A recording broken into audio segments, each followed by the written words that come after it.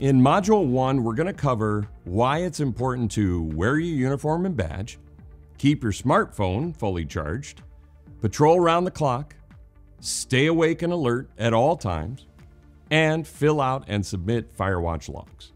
A Firewatch guard is the first line of defense. When you're on duty, you must watch for fire hazards in order to minimize fire risks.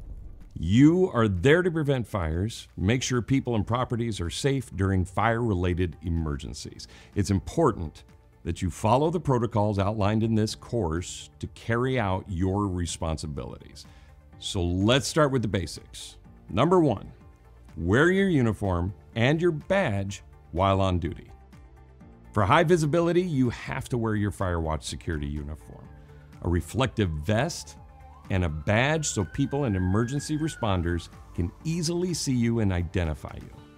If there is a fire emergency, people will turn to you first to contact the fire department or call 911.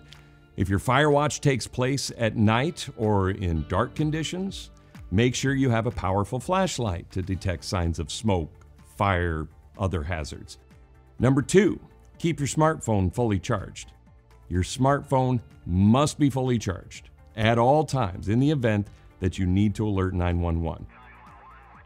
Report hazards, incidents, or emergencies to the fire department, the property owner, and ACS.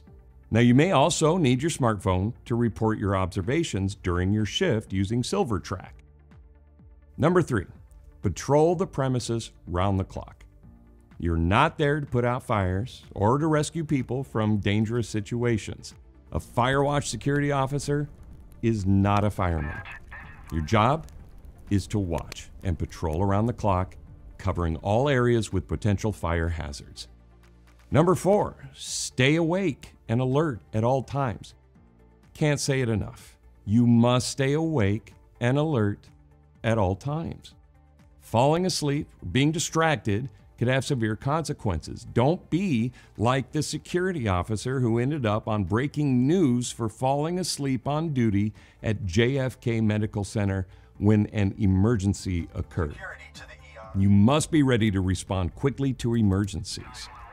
And finally, number 5, submit Firewatch logs.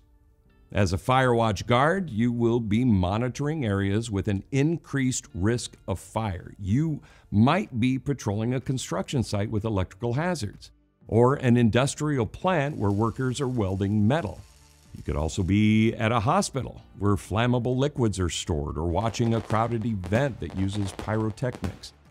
Wherever you're at, you must fill out and submit a Firewatch log every 30 minutes throughout your shift. Firewatch logs are written and electronic records of your Firewatch activities and observations during your shift.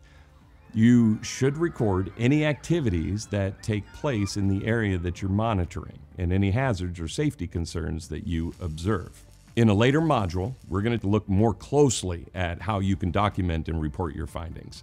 So, let's see what you learned in this first module. Do you know why Firewatch guards need to wear a uniform? Why does your smartphone need to be fully charged at all times?